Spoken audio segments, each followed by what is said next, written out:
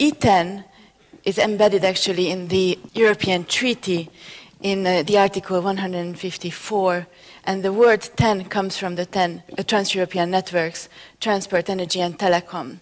However, we have really little to do with our sister programs as we don't finance infrastructure or don't finance research. Where eTen really comes into the place is the deployment of the actual research results and the help to come and make those research results actually work and be deployed and work as an e-service. The objective of the program is to implement those electronic services that are in the public interest.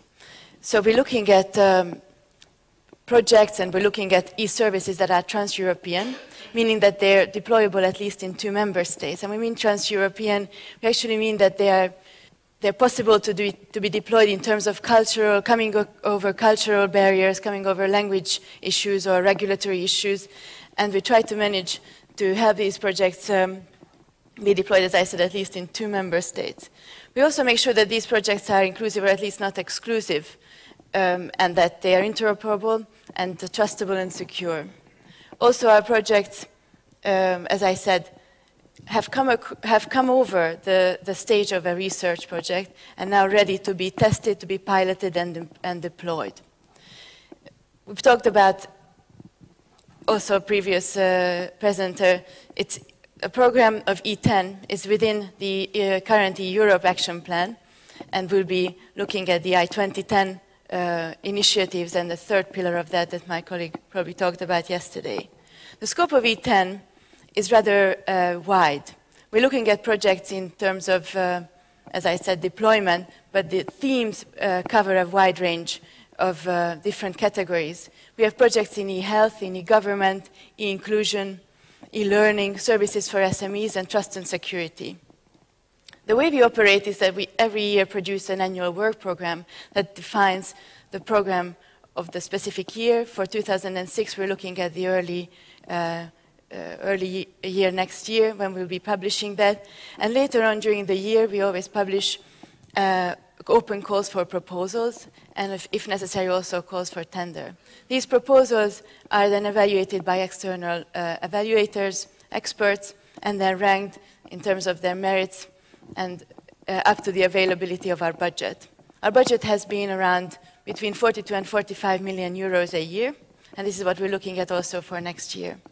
Our projects, currently we have about 100 projects that are either running or to be negotiated. Typically they would run for 18 months and would be funded by about 1 million euro on average.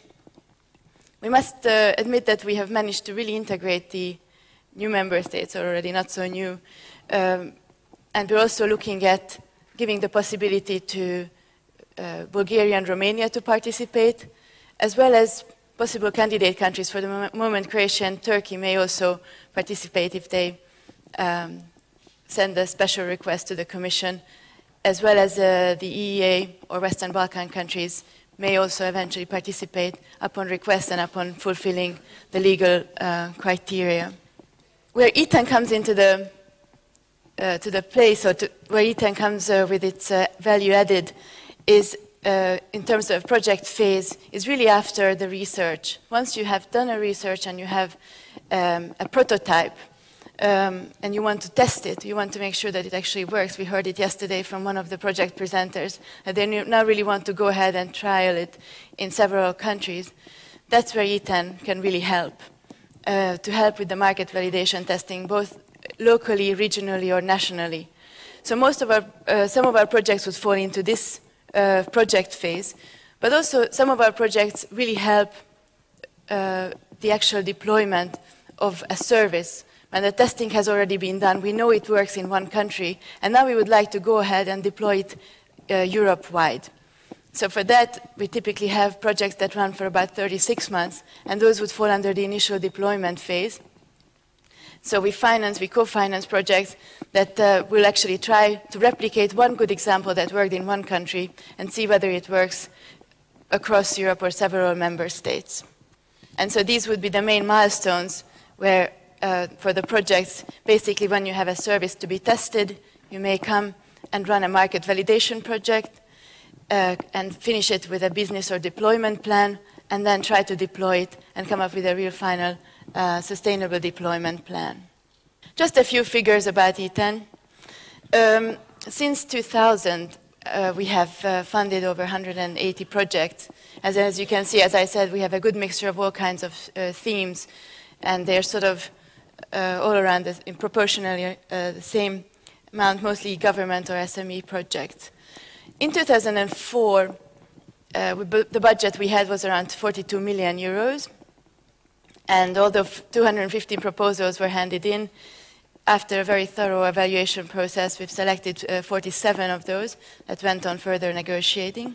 And as I said earlier, and also coming out of this last 2004 call, most of the projects would get a funding around 1 million euro. Typically, they would have about 7 partners from all different member states, and I say also new member states. And some of the partners, or about 30% of the partners, would come from the public sector, and a good third of it also from SMEs. For 2005, our budget was around 45 million euros. I can't really say much. The call was published in February, finished in May, and the evaluation took place in June, July. And we're just about to start negotiating, so it's little I can say about the exact number of projects passing. What I can say is also, as I said, for 2006, we're planning to publish a call that will be announced somewhere within the first or second quarter of 2006. What I thought to also show you would be just a few examples of projects so that you get a good feel on what sort of projects do we talk about. You heard also yesterday about RISER, that's an e-government project running within eTen, and also another project that will be negotiating with eTen in the coming weeks. And you will also have the opportunity this morning in the parallel sessions to follow a few presentations from eTen projects that are in the area of e-government and e-learning. So I just thought to show you a few others so that you have a good idea of what they actually do. One of them is called ePoll. It's an e-government project. It started in 2004. The idea is to test and market validate an electronic polling service that would allow any of us, any of you, to be able to vote remotely or from anywhere we are. So what they were trying to test, and luckily they had a very good commitment and support of the Italian and French Ministry of Interior Ministries.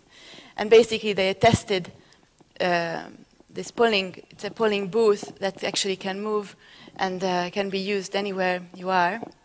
They tested it in Italy, in a local national referendum, and in France, the university elections, and also at the EU Constitution referendum. Hopefully the outcome of the institution has no impact on the outcome of the project. The project is running very well, and the actual service has been successfully tested.